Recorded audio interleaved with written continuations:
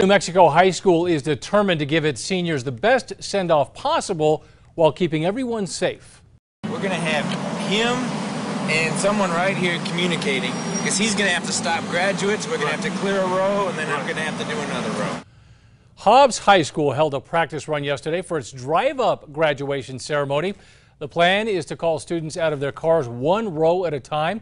They will walk across the stage in the auditorium, pose for pictures, and meet back up with their families who have stayed in the car. As each parent pulls up, they will then be located in the front row so that at that time they can lean out their window and take a picture.